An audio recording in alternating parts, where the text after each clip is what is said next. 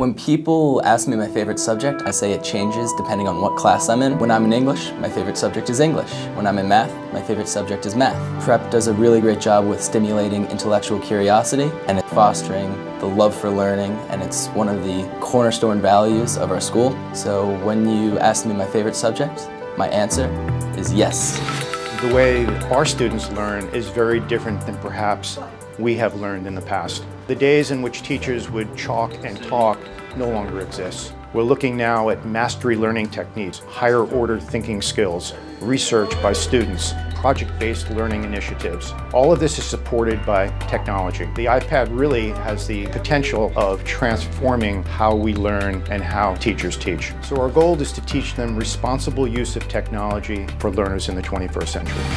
My shadow day experience was very important at Prep because it gave me insight to what the actual day-to-day life is. I noticed how at Prep I was going to have to develop my own sense of responsibility and my own specific work ethic.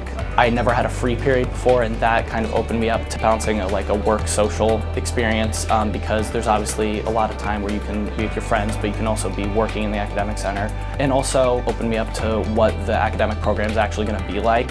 And I knew that it was serious and it was going to take work, but it was definitely well worth it. I think what's special about Fairfield Prep teachers is that they have to be what we call good Ignatian educators. In Jesuit schools, we have an Ignatian methodology that we use. The other piece of it, I think, is it's really important that we hire teachers and form teachers who don't teach subjects but see people, and that they model certain values that we're trying to inculcate in the students.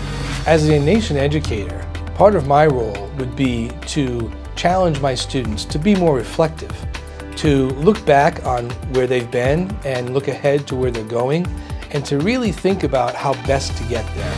The fall of every year is a very exciting time in the Guidance and College Advising Office. We begin to welcome a parade of college admissions visitors from colleges all over the country. One of the dynamics here is that our seniors are involved in the process, but our juniors see it, our sophomores see it, and our freshmen see it. So they know what's coming for them in terms of their ability to interact with college admissions reps who, in almost every case, will be the first reader of their application when they apply to colleges.